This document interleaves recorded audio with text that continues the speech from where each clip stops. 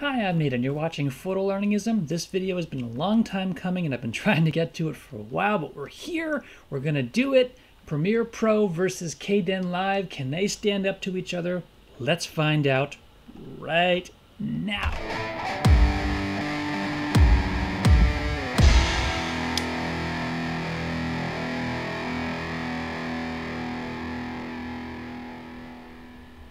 So once again, I'm Nate. This is Photolearningism. Thank you so much for joining in.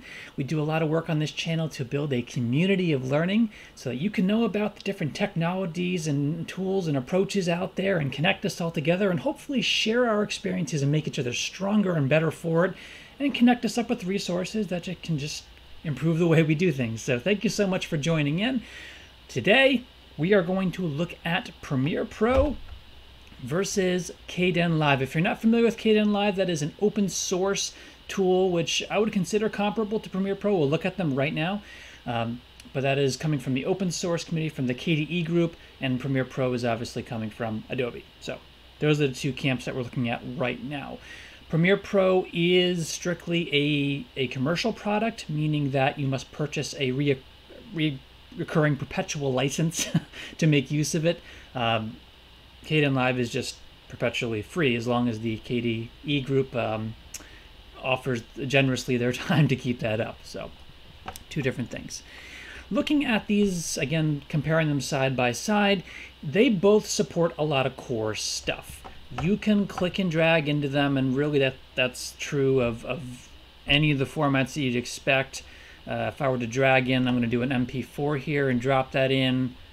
That's very seamlessly imported. If I drop over here to KDEnlive, I can do the same thing, same idea. So that's all very clean and very intuitive. Same there. They both support graphics, they both support audio and various operations of those. They both support pings, PNGs on the graphical front, and it recognizes the transparency layer for both of those, which I can show you here. I brought in my own logo, which you can see there. Those are my feet. And KDEnlive did the same thing over here, where we can see my logo. So again, natively supports that. Nothing special you have to do to get it to recognize that information.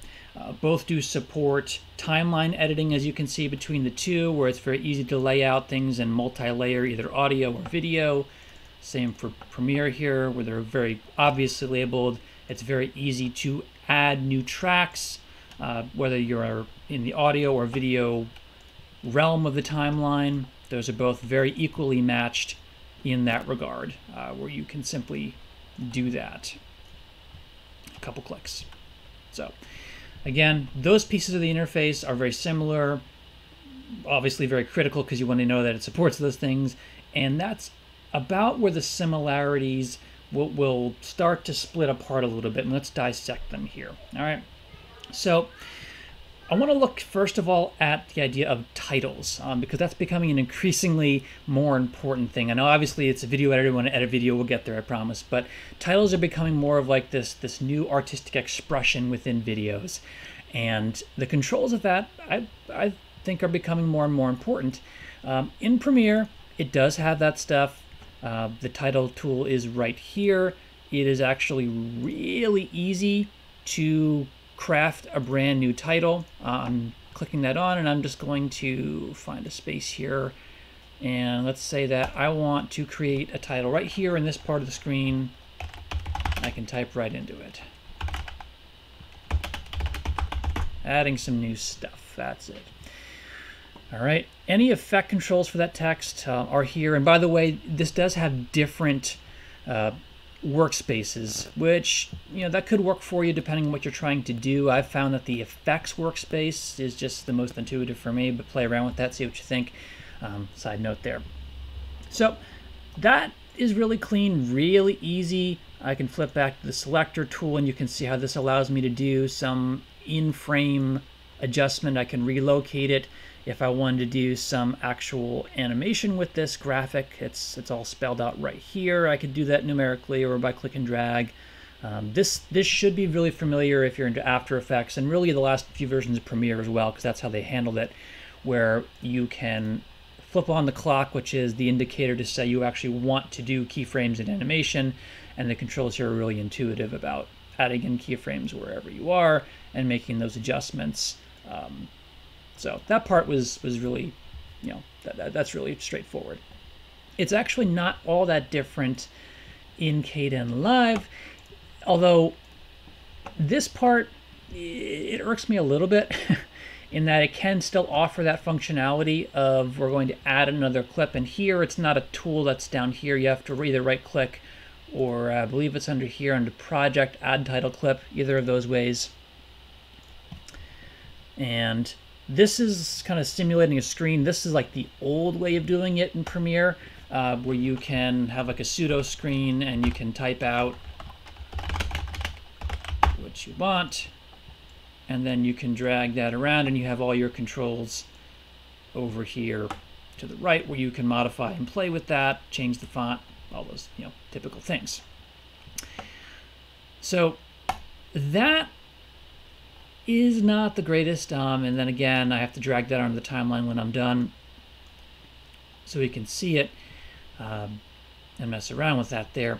What is kind of cool here though is once I add transform to it, I do get that same functionality of, do I want to manipulate this right on the viewer here? That I can do once I've applied a transform to it. You could also do that again just by clicking back into the text layer and moving it. It'd just be nice to have it right here. Premiere did that very well, where you click where you want it and away you go. So titles, again, the controls are there. The effect controls specifically for the layer are here. They pop into their own space.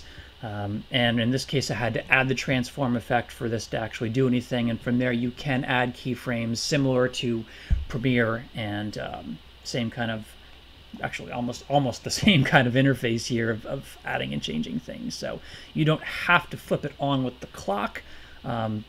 So that might be simpler to understand. But again, the approach is very, very similar. So you can actually, if you're familiar with one, it should port over very easily if you're curious to try the other one. So that's kind of the timeline and effects control interface as well, just to kind of tie that in. So yes. The one area where I feel like could have been a really big plus here for Premiere is that keeping in line with this idea of adding in text and being able to manipulate it right on the screen, right on the viewer here, I don't understand why they do the same thing with animating graphics. If I look at my graphic here, I cannot manipulate that on the viewer space. And I feel like that's kind of a missed opportunity, because they've obviously got the technology. I can do it here. It supports layers, so I don't understand why that wasn't applied here. To do it, I have to go into the effect controls and I have to manipulate the position over here. And that's a little counterintuitive. I actually had to go look up and figure out how to do it, because it just wasn't coming to me by playing around with it. So that, again, that seems like a drop ball. You can do it. You can absolutely accomplish and very finely point to what you want to do. You can even animate all this stuff again, which, again, the effect controls are there. Same idea as adding keyframes and such. But it's not as clear as it could have been. Whereas in KDEnlive, again, once we go to our graphic here and we tack on the transform layer, again, right click, this is very, very easy and clean, tack on the transform, I can do it right here. I can manipulate it right on the viewer. So it leaves you with the question, why wasn't that built into Premiere? The tool is so well developed in all these other ways. Why not that? So I won't dwell on that, but it kind of blew my mind a little bit why they didn't include that kind of control there. So that is a big plus for KDEnlive, and I'll leave that out there. Another plus here, while I happen to be in KDEnlive, is when you're editing, and it used to be this way in Premiere, I'm not sure when they dropped it off, but it's really intuitive to come down here as an editing practice, put the playback marker where you want it, and I can right click and say split it right there. And I can perform my edits right in timeline, which for me is really efficient, really smooth. Somewhere, somehow, that approach disappeared from Premiere. And I don't understand why, because if I go here and right click, I just don't see that option about being able to cut where I am. I actually have to go into the razor tool, which, by the way, if you're thinking about this in terms of film, I get that, very clever, but looking at this like as a quick glance, that didn't say cut or edit to me. That took a few thought cycles to figure that out. And then from there, yeah, okay, I can figure that out, and now I have to go back to my selector and I can make the work and edits that I want to do. But the interface, I feel like, is stronger in KDEnlive. I feel like the community development really shone through, really had a good strength in how their interface was designed. Premiere Pro, again, very functional, offers a ton of features, offers a ton of things. This is, again, another kind of, yeah, in Premiere Pro. So we've looked at the timeline editing. We've looked at how the effect controls work, and again, it's very similar for audio type stuff where you have to apply different kinds of controls to audio. Even for volume, that's the same between the two interfaces. Same idea, I won't belabor that point. One thing that is really cool that I want to highlight in Premiere, that is like a wow type thing, is they have these new ideas here, not just projects, which is what we're working on both tools here. They have something called a production, which I won't build out so much because it's just, I'll explain it. That is essentially a collection of projects. So it's like you're thinking about this in terms of a larger picture where you could build a collection of projects into a larger production. I thought that was a very inventive kind of way to approach this. So you could work on that. You could actually have multiple projects open and interchange and more easily exchange bits and pieces from it. So that's a really cool idea. And the other part of this is team project, which that is, again, another very innovative thing, which I do not see in KDEnlive, and honestly, there may not be a lot of call for that because a lot of the functionality, I think, is geared toward individual contributors. But the team project idea is leveraging the flexibility of the cloud. So I could be editing the same project with a coworker in Australia, in England, in Africa, in Antarctica, as long as there's internet. And we could all be working on the same project collaboratively at the same time. It will resolve editing conflicts in real time. It'll give you the opportunity to work on those, which is really fascinating. I wish I had a good way to demo that right now. It's just me right now. But know that that functionality is built in. And for that, I really got to say that's excellent innovation. That's great thinking towards your audience, towards the audience for the Premiere use case, and that they're thinking big picture, high production, high availability, and that was very innovative to see. So know that that's there if that's where you're coming from this, or if that's where the place you expect to get to, that this could offer you that functionality. So that's really kind of a quick, very high level look at things. There's a ton of different adjustments and effects. The quick look through did kind of seem like Premiere was stronger for things like color control. Not to say that they're not in KDEnlive, it's just they feel a little bit more basic. And for a lot of things, you're probably going to get 99% of what you're looking for from the few that I see that are here in KDEnlive versus the ones that are in Premiere.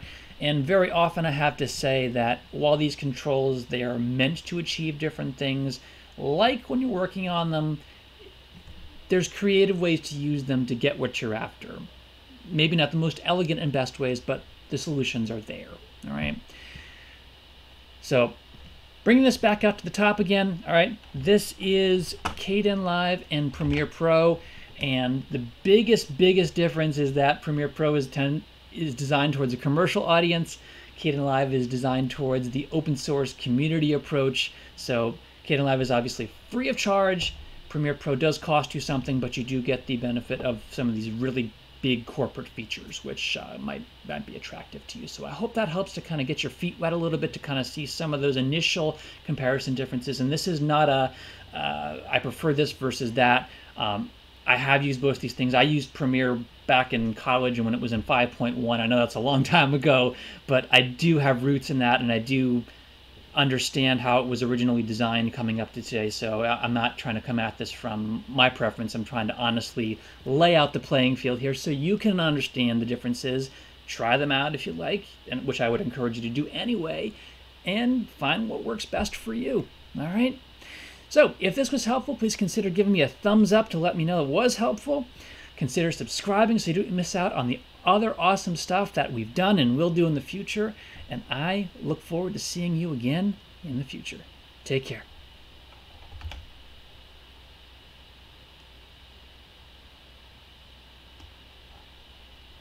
And leave a comment.